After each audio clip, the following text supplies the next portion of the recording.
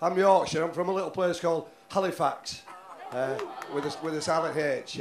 Just give you an idea how bad it's got in Halifax. I went in Morrison's the other week, and this woman behind counter, she said, "Do you want cash back?" I said, "No, thank you." She kept me change. It's pretty bad, isn't it?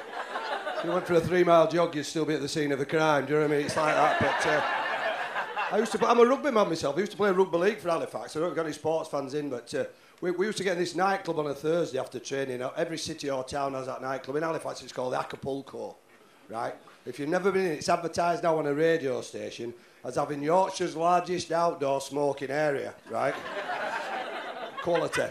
We're coming from all over the country to have a fag in Acapulco now. We used to go in for grab a granny night on a Thursday. That's not being sexist, ladies. It's not being sexist because my mum told me you used to play your game that was called Pull a Pig, wasn't it? You did. You had to dance with ugliest bloke and whoever won got a drink. We'd play grab a granny. We used to go up to girls and say stuff like, "Are you a natural blue?" Honestly. I'm not kidding. I once said to this girl, "Act your age," and she died. Right? Honestly. I mean, I'm not the best looking lad in the world, so if a girl comes to talk to me in a nightclub, she's either pissed or blind or both, right? Yeah, thanks for that. This girl's come across dance floor. She's obviously been on bottles of Wicked. She's all over the shop, right? Bearing in mind, this is where I met my wife, right? I met her on the dance floor. In fact, I can still see her laid there now, to be fair. Now, I'm not a cruel person, me, but I have to tell you what this girl said to me. She come right to my face in the nightclub and she said, "Do you want to come back to my house for a shag?" Now, straight away, you're all thinking what I was thinking at that time. Class. Right? We got back to her house and she paid for the taxi. I'm from Yorkshire, that's a result, right? As you know, we're a bit tight in Yorkshire. I don't know if you know this, but everything's in pints when you're from Yorkshire. So she's paid for the taxi, that's about 2.5 pints. Now, you know what I'm on about, because people say to me, there's a Yorkshire-Lancashire divide. I don't think there is. I think we're all proper northerners, aren't we? And we're proper people. There might be a north-south, but we're not. Up here, we're proper northerners. We do stuff like this as well. I said to my mate the other week, where you going on your holidays?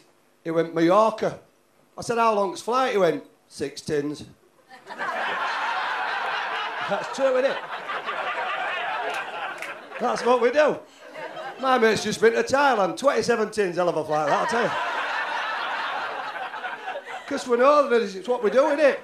We do stuff like... Some of you will do this tonight, and we will. You'll do this. I don't know why we do it, but when taxis, right, smack bang outside your house, you'll go, "Anywhere here will do."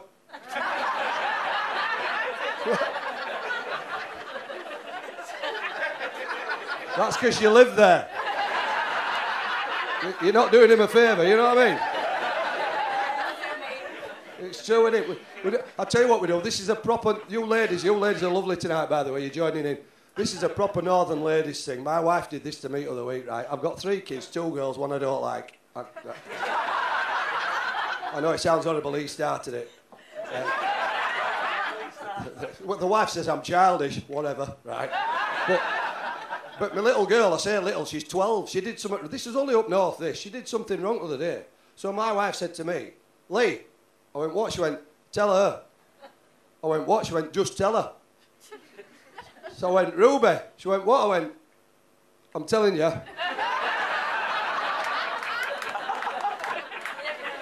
She went, "What?" I went, "I've told you." I won't tell you again. I already told you once. And then the wife said to me, "I'm sick of telling her." Nobody's actually said anything, have they? They haven't actually said out.